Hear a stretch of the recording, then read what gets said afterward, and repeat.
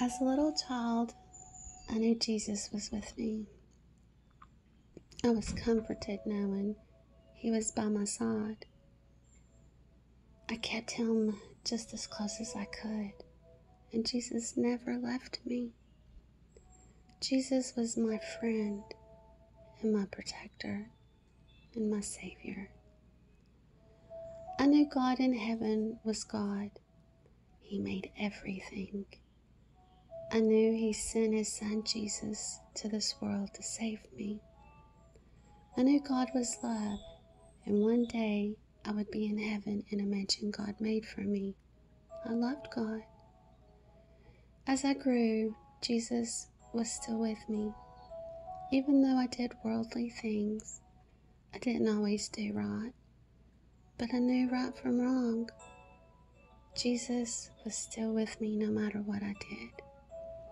He was still my protector. I called for Him in my sleep. I prayed, and He was there. He never left. He never left me. Then one day I opened my Bible. It truly is the book of life. I began to read, and God's Word came to life. It was as if I was with Abraham. I felt his faith. I walked with Moses, and I cried for God.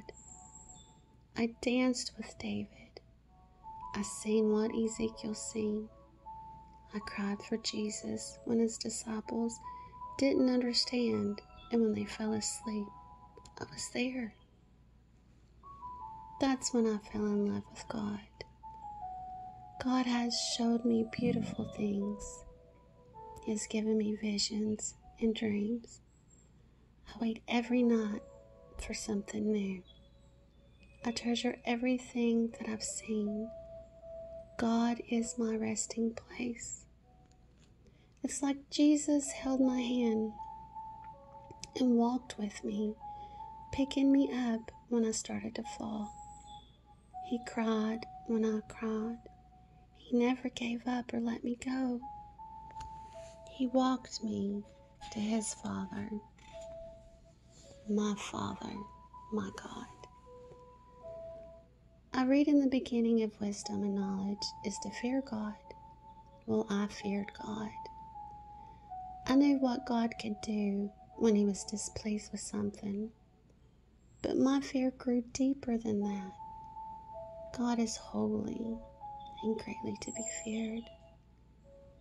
I started seeing God everywhere, in the wind, trees, sky, water, the mountains. I think of God every day, and I want to be just as close as I can be. I want to be beautiful to God. I want God to smile when He looks upon me. I want to be His holy child. I want to sing and play music just for God. I give my life to God. And my fear now is not what He can do to me, but my fear is God turning His face from me. I love God with my whole heart, mind, and soul. He is everything to me. You ask, what is the desires of my heart? It is that for one day that I may be a friend to God.